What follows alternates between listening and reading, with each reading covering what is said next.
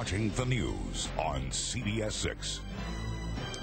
You might call them one of the foundations of democracy, voting machines. But as the country heads towards all electronic voting, do you trust the government to protect your vote? Well, that's the question raised by local filmmaker Bob Millman in his documentary Bought and Sold, which was screened today at the Bethlehem Public Library. He says there's serious questions about vote tampering and the new equipment required under the Help America Vote Act.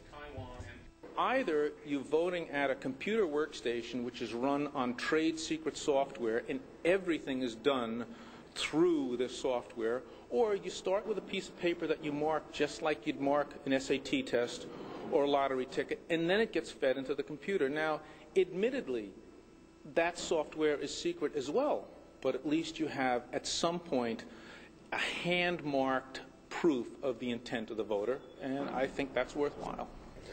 Hey, if you'd like to check out the movie yourself, it is available online at, well, where else? YouTube.com.